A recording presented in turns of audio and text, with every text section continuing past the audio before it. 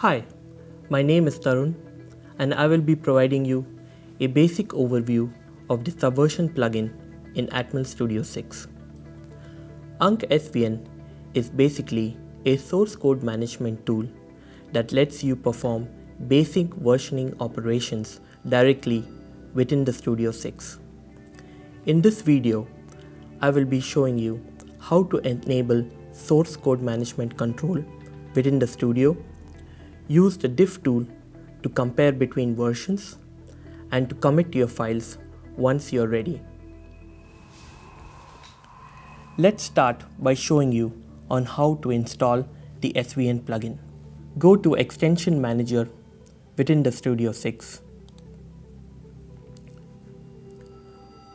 Find the SVN plugin and install. Once you have installed, you can connect your project to the SVN by opening the project within the Studio as shown and clicking on File, Subversion, and Change Source Control. Ensure it is selected as shown on the screen and click on Connect and press OK. To explore the repository, click on the View Repository Explorer and you will see the code base as follows. You will see here for this demonstration, I have my code base opened from my Google repository and the corresponding files. For using the diff tool to compare between the versions, click on the particular file. On the right click, you will find the option Show Changes.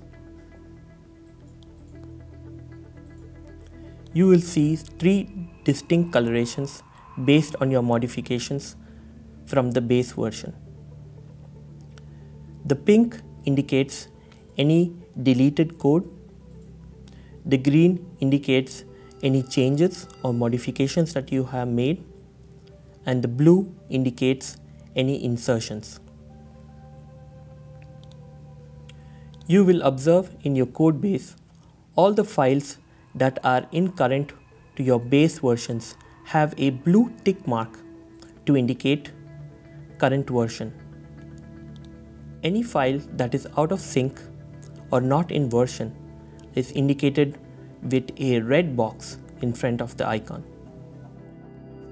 Once you are ready, you can right click on your project code base and commit the project changes to check in your files to the repository. Enter your respective log message and click on OK. To check the versioning and the log history on the project, right click on the code base and click on View Project History.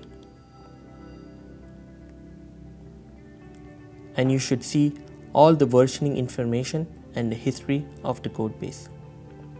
Thank you.